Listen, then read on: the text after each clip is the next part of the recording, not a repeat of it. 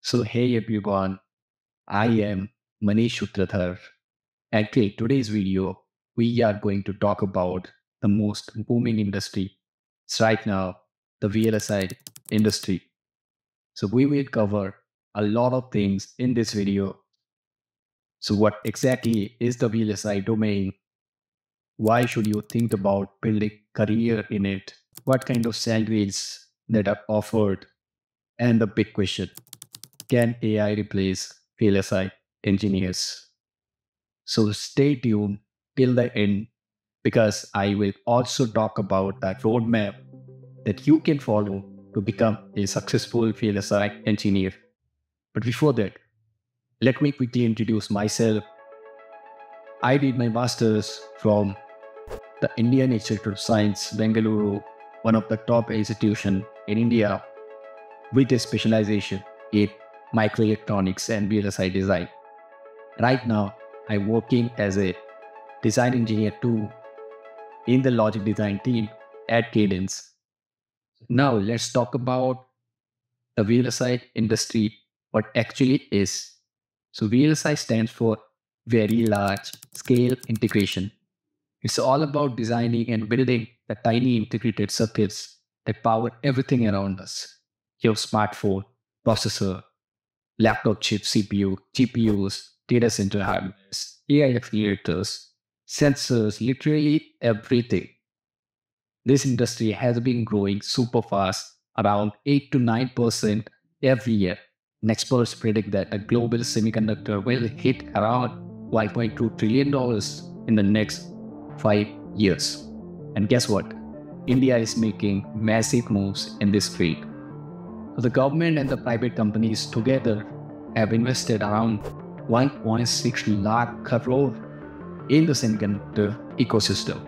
So big names like Micron, Tata, Vedanta have already started investing heavily.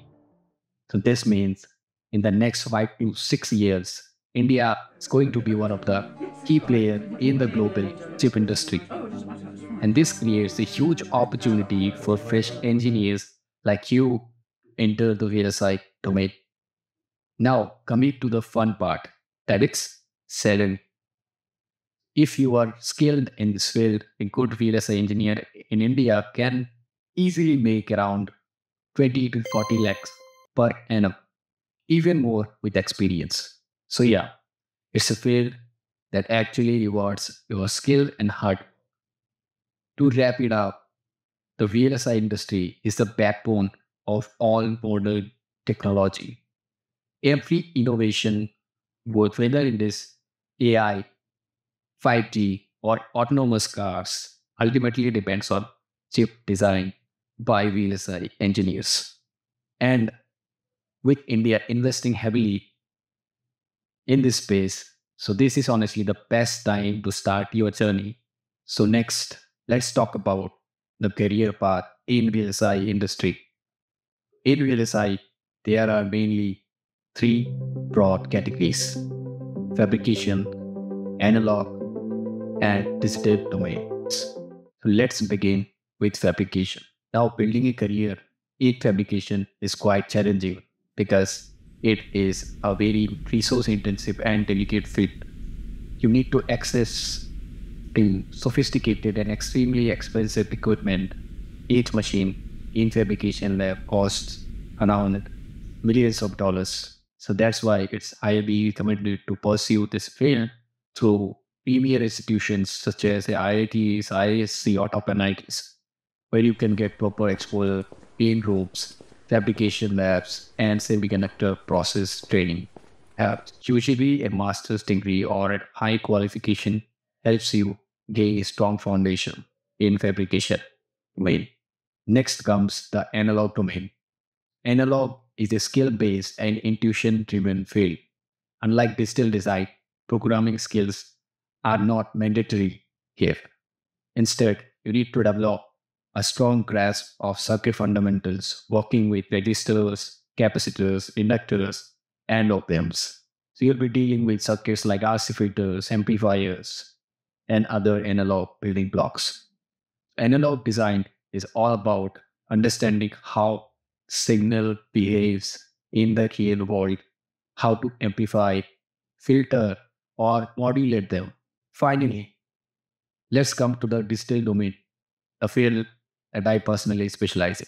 So digital field is comparatively easier to enter because plenty of free and open source tools available today. You can easily start exploring how digital circuits are designed, verified, and implemented right from your lab. Now, the digital VLSI design process consists of several stages and specialized roles. Design engineers are responsible for writing RTL code and designing the logic.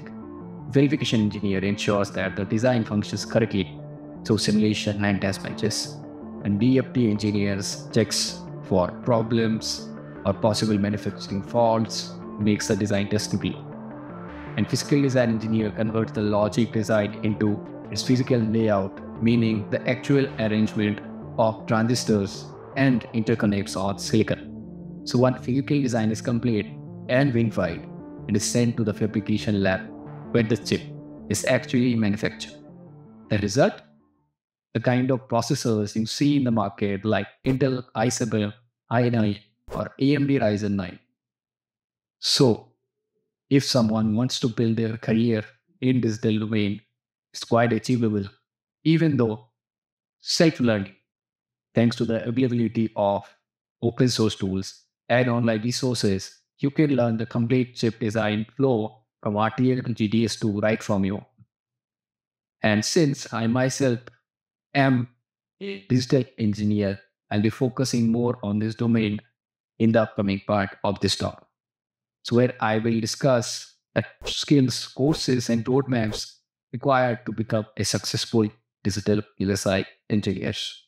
So next, I shall be presenting a roadmap and step-by-step guide that you can follow to build your career in VLSI domain. You can follow basic semiconductor devices and move on to digital electronics to HDL languages like Verilog and VSDL. Then comes digital IC design, followed by digital system design using FPGA. After that, you should explore computer architecture and, of course, learn programming languages like C, C++, or Python. These are essential. Now, if you follow all these steps carefully and dedicate time each topic, you will be more than capable of cracking any interviews and written tests quite easily. In the next section, I will be presenting a mind map that I've created. So this mind map contains all the links and resources that you can follow to strengthen your fundamentals and make concepts even stronger. So stay tuned for the next video. So I'll be showing you this mind map in detail and explaining what all resources you can follow. Lastly, thank you so much for watching this video. If you like this kind of content and want to see more of such videos in the future, please hit the like and subscribe button and don't forget to comment below if you have any doubts. Thank you.